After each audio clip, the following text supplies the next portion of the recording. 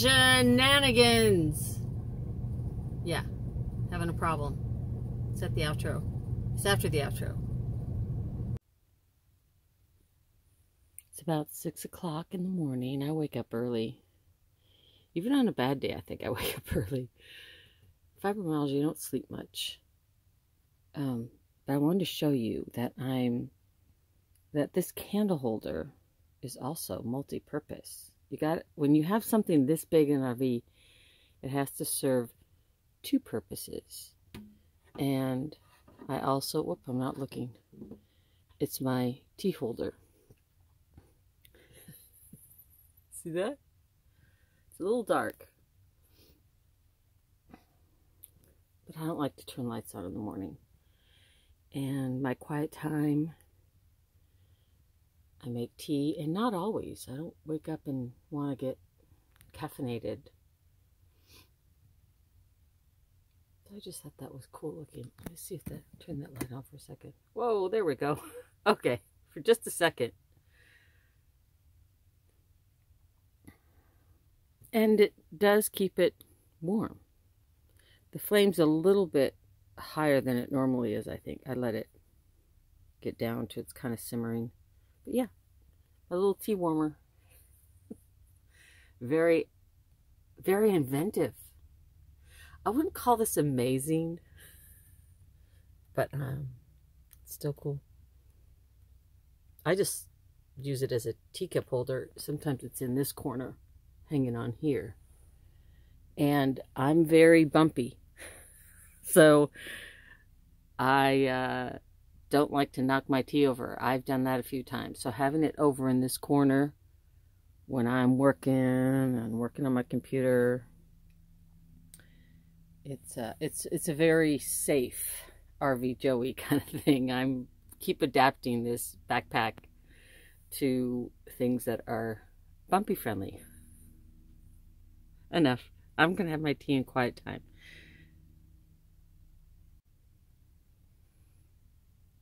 And see, there is gaps. See the gaps? So it's not like I'm trapping. There's plenty of hot airflow right there. Can't really see it with the light on. Otherwise the candle will just go out. Although there's air coming in a little bit down there. So it's really quite perfect. So maybe this is amazing. I just can't tell. It's too early to talk about it.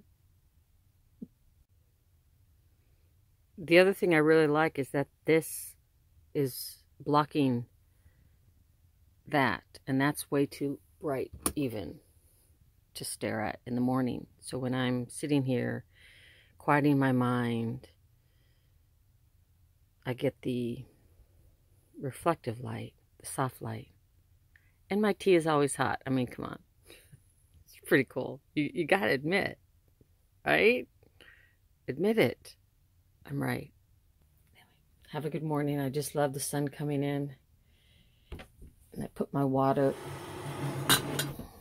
in the sun so it gets charged. I don't know how much energy you get from the sun when it's passing through glass. I know there's something about that. So if it's not getting something, at least it looks pretty. Gotta go.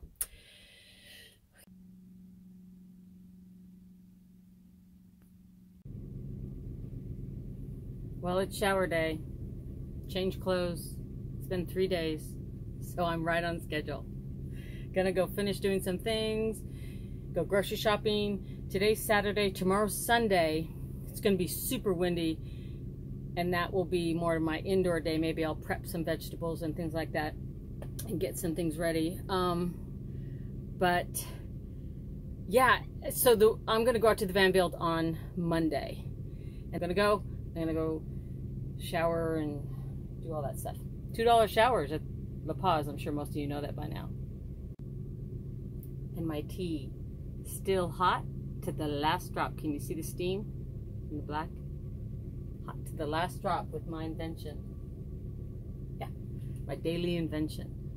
You'll invent things every day when you're living in an RV because you got to find new ways, new spots.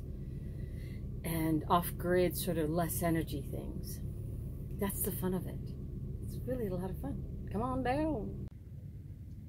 Well, before I take a shower, I realized that I can park down here for the day when you get a day pass. Or if you're a resident, it's free if you have a voter's registration.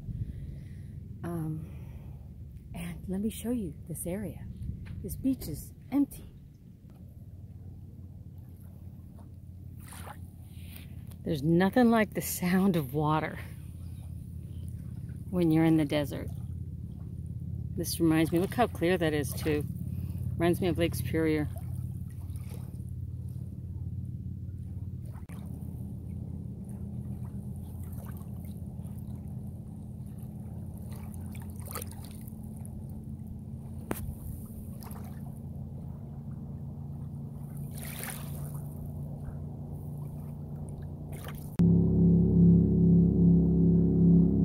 I could just turn my RV sideways and have the door facing this all day.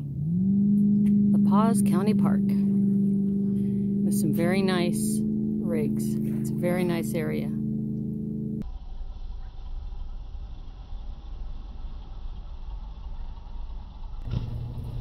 Hat season, it's over. It's over. It's over for a little while. Not for good. It will return with thunder and lightning. So yeah, and I'm just done. I am done with those hats. They are put away safely, I'm sure somewhere. All of them. I'm done. I don't even know where they are.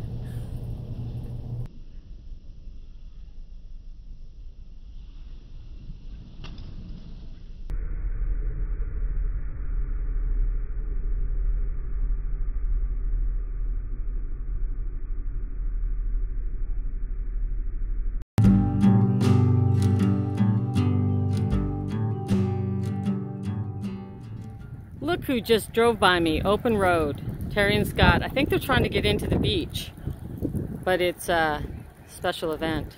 We'll see if they get in. Oh, looks like they got turned away.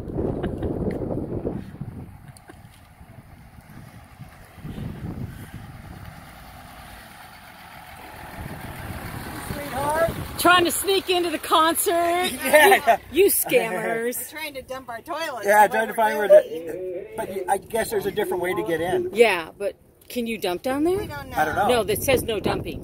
Oh, they don't even let you if you pay? I think it's $27 for a night or something. Oh, and so it would be all... So it's only $10 at La Paz. Okay, that's where we're heading, but I was like, I remember the thing down there. Yeah. Are you going to the concert? No, we're broke down. What? She broke down. We came back from La Paz yesterday, and I think it's just an alternator belt, so I'm going to post a video on YouTube and ask people to... she's going to try and get it fixed on Monday, which is Veterans Day or Tuesday, so it's going to delay me coming out there. Unless you want to kidnap me and take me. I'm sure people would donate. Yeah. Where's the rig at? On the other side of you? On the other side. Who is it? It's my friend Laura. She's an anonymous. No, no one ever has. You never will. She's just she's my Vanny, she's my friend. I camped with her a lot last year. Do you think it's the alternator or the belt or something? The belt, because of the way it's acting. But that's two women who know nothing about engines. Oh, well, I don't have the key. Oh.